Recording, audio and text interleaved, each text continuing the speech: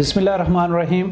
अस्सलाम वालेकुम। सेहत की बात के साथ आपका मेज़बान डॉक्टर सजाद आपकी खिदमत में हाज़िर है। जी हाँ, स्पाइसेस का सिलसिला जारी और सारी है और हम नई से नई वीडियो आप लोगों के लिए लेके आते हैं और इसकी अफादियत के बारे में बताते हैं कि किस तरह आप लोग जो है वो इसको यूज़ करके अपनी जिस्मानी बीमारियां जो हैं वो कम कर सकते हैं। क्योंकि केमिकल वाली जो टैबलेट्स आप लोग खाते हैं बड़े शौक़ से और फिर ये होता है कि एक बीमारी ठीक हो के दो तीन जो हैं वो साथ साथ फिर ख़राब होना शुरू हो जाती हैं। तो हम चाहते हैं कि नेचर के करीब तरीन आप लोगों को रखें और नेचुरल चीज़ों से जो है वो आप लोगों का इलाज किया जाए तो कैसा रहेगा, जिसका कोई साइड इफ़ेक्ट भी नहीं है। मगर हमें जो है वो इसके बारे में आगाही नहीं होती कि हमने ये चीज़ें कैसे इस्तेमाल करनी है। तो यही सिलसिला हमने जारी रखा हुआ है और आप लोगों को ऐसी चीज़ों के बारे में बता रहे हैं जो कि आपके किचन में मौजूद हैं।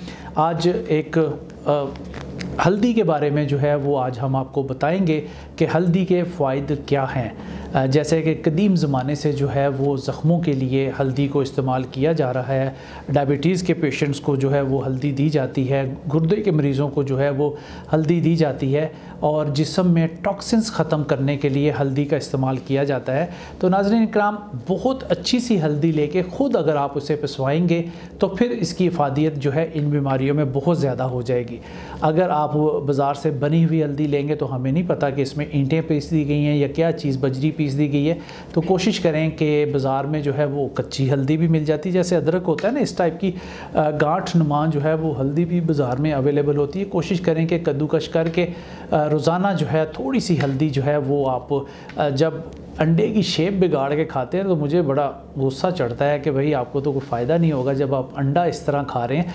अंडे का अगर आपने फ़ायदा लेना है तो सिर्फ बॉयल करके अंडा जो है वो इस्तेमाल करें, उसका फ़ायदा आपको, या हाफ़ बॉयल। जब उसको आमलेट आप बना के खाते हैं तो वो सिर्फ ज़ुबान का टेस्ट रह जाता है। तो जो कच्ची हल्दी बाज़ार से मिल रही है अदरक नुमा, उसमें थोड़ी सी कद्दूकश करके आप डाल देंगे तो उस अंडे का भी फ़ायदा आप लोगों को होना शुरू हो जाएगा। ज़्यादा मकदार में यूज़ नहीं करनी क्योंकि ये गर्म होती है, खुदा न खासा बवासीर ना हो जाए, पाइल्स ना हो जाए। बाज़ लोगों को जब कोई चीज़ बताती जाए तो वो एक्सेसिव यूज़ उसका जो है वो करना शुरू कर देते हैं, जिसके फ़ायदा होने से बजाय उसको जो है वो साइड इफ़ेक्ट की तरफ ले जाता है। तो कोशिश करें कि एक दिन छोड़ के एक दिन बाद अगर आपको दर्दें होती हैं जिस्म में तो नीम गर्म दूध में 2 चुटकी हल्दी जो है वो डाल के अगर आप पिएंगे तो आपकी दर्दें जो हैं वो रफ़ा दफ़ा हो जाती है। बाज़ दफ़ा जोड़ों के दर्द जो हैं सर्दियों में बहुत ज़्यादा तंग करते हैं लोगों को और लोग बहुत ज़्यादा परेशान होते हैं और सेल्फ़ मेडिकेशन करना तो हमारे पे ख़त्म है ना, कि दर्दों की गोलियाँ बेतहाशा घर में रखी और ये नहीं पता कि इसके अंदर क्या सॉल्ट है, पोटाशियम है कि क्लोराइड है, सोडियम है, क्या चीज़ है। अब सोडियम, जब हाई ब्लड प्रेशर का मरीज़ जो है वो पेन किलर खाता है तो उसका ब्लड प्रेशर जो है वो बढ़ जाता है, तो फिर बहुत सारे मसाइल जो हैं और फिर आ जाते हैं। तो अपने डॉक्टर से हदायत ले के चीज़ें इस्तेमाल करें। हल्दी को आप नीम गर्म दूध में 1 चम्मच शहद लें और 2 चुटकी हल्दी जो है वो डाल के अगर पिएंगे तो आपकी थकावट जो है वो दूर हो जाएगी। बॉडी में जो टॉक्सिन्स हैं, जो जहरीले मादे हैं, वो पेशाब के रास्ते निकलने चाहिए। बाज़ दफ़ा यूरिक एसिड हमें हो जाता है और वो सही तरह जो है वो मादे जो है वो नहीं निकल रहे होते, वो हमारे किडनी में जो है वो गड़बड़ कर देते हैं, टॉक्सिन्स फैला देते हैं। तो ये हल्दी का ये कमाल भी है कि जब आप लोगों को एक्सेसिव यूरिन बहुत ज़्यादा पास होता है कि हर 2 घंटे बाद, ख़ास तौर पे ओल्ड एज में जो है ये मसाइल बहुत ज़्यादा होते हैं। गो के डायबिटीज़ के मरीज़ों में भी देखा गया कि उन्हें भी पेशाब की हाजत जो है वो बार बार होती है।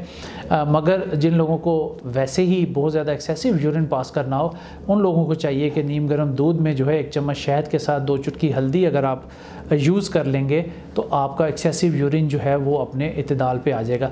इसके साथ साथ नाजरीन, आप लोगों को एक आंबा हल्दी होती है, ये एक हल्दी आम है जो कि हम हंडिया में डालते हैं। एक आंबा हल्दी होती है जो कि पत्थर नमा हल्दी होती है, बाज़ार से मिलती है।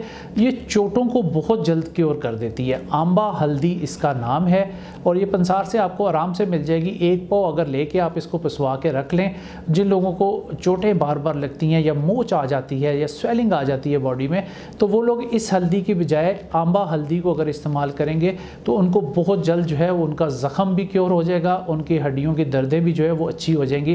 तो नाज़रीन, ये छोटी सी चीज़ थी, हमारी हड्डियों में भी रोज़ाना इस्तेमाल होती है और कोशिश करें कि इसके साथ दोस्ती लगा के रखें। इंशाअल्लाह ताला आपकी बॉडी जो है वो बड़ी फ़िट रहेगी।